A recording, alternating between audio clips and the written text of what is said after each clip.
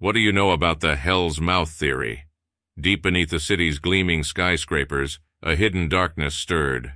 An ancient portal known only in hushed whispers as Hell's Mouth throbbed with malevolent energy.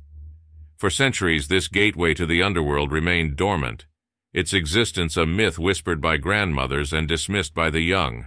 But the city, blind to the peril beneath its feet, grew complacent, its foundations unknowingly cracking under the strain of the encroaching darkness.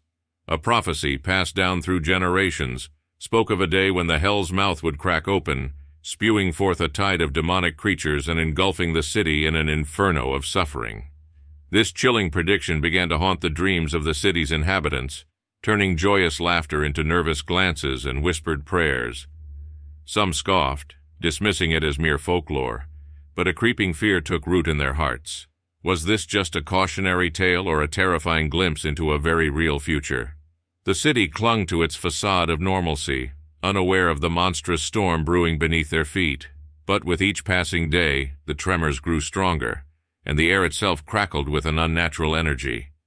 The whispers became screams, and the once dismissive laughter was replaced by the panicked cries of a city teetering on the brink of annihilation. The question now hung heavy in the air.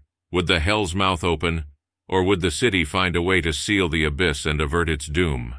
The fate of the city hung precariously in the balance, waiting for the veil to be lifted on this chilling prophecy. Leave us a comment on your thoughts. Hit that follow for more, and thank you for watching.